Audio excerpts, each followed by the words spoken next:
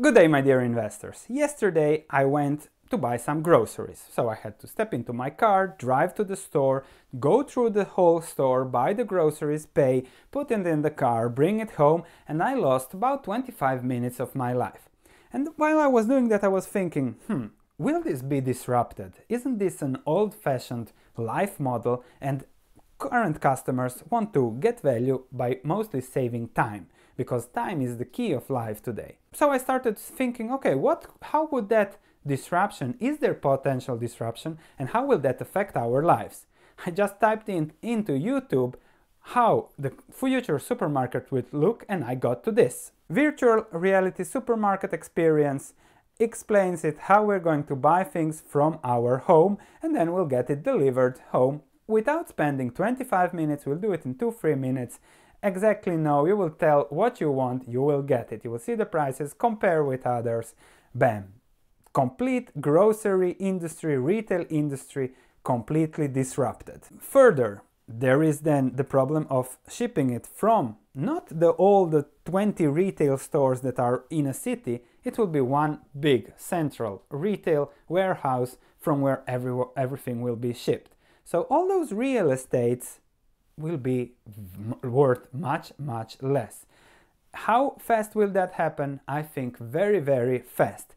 I have looked then at Amazon Robotics. They already use robots in the shipment of their inventories across. Autonomous driving is really developing fast, so we will see a lot of disruption there. And that's why Amazon bought Whole Foods, not because it was a good investment, but because they are thinking about disrupting the whole industry from that perspective. Further, Amazon just acquired Ring. Ring is your doorbell camera. Somebody rings your door, you see on your phone who is ringing, who wants to enter your house and what's going on. And you can unlock your door from your home, which means that Amazon wants to really go work on that last shipment yard, last delivery yard, which means that it will bring the groceries from Whole Foods whenever you are, which you will probably buy through virtual reality, will bring them to your home and put them into your fridge.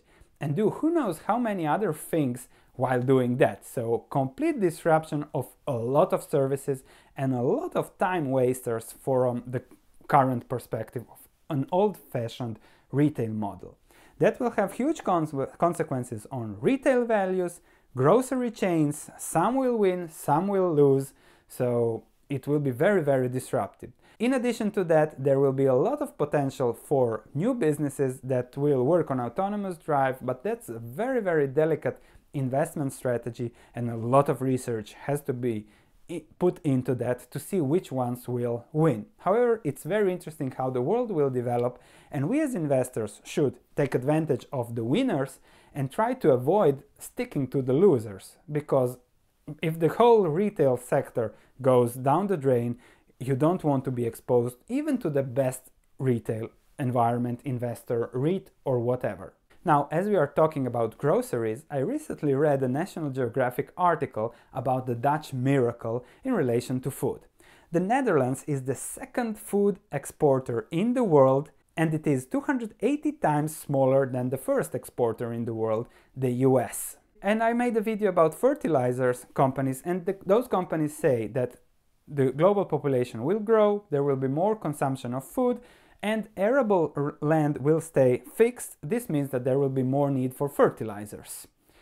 Now, this is questionable, because if you look at what's going on in Europe, a lot of things might change very fast, also in that old-fashioned industry. Nevertheless, the market hasn't yet seen that, because American farmland has exploded in the last 15 years, from $1,270 per acre to more than $3,000. However, if you compare American farmland with Dutch farmland, it's completely different.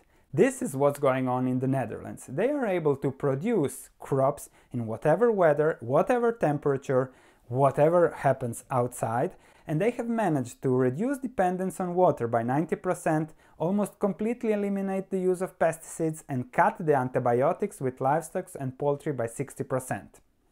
So really there could be huge disruption in that environment. Further, this also brings to production close to the city, close to the consumption of that. You don't have to ship food across the world. You can grow your own avocado wherever you want.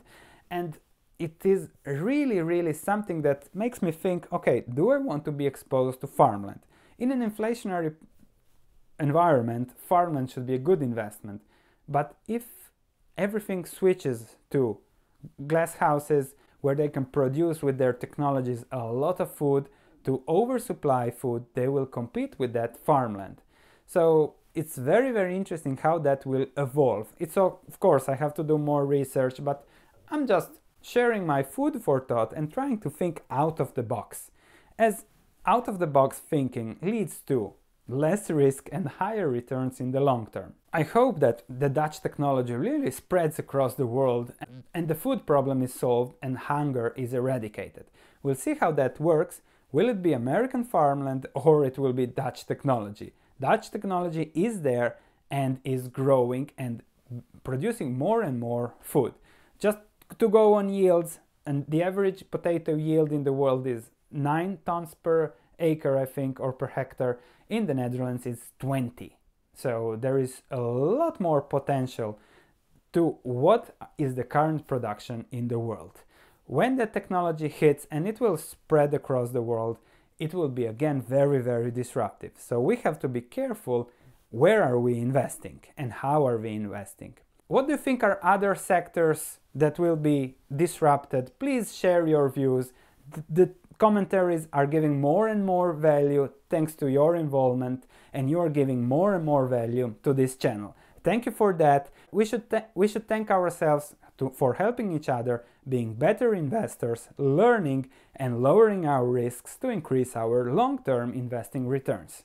Thank you. Really comment, share your ideas. I think all the ideas on the forum are really welcome from the community. I don't see a lot of negative comments, so really feel free to share your opinion. Thank you for watching. I'll see you in the next video.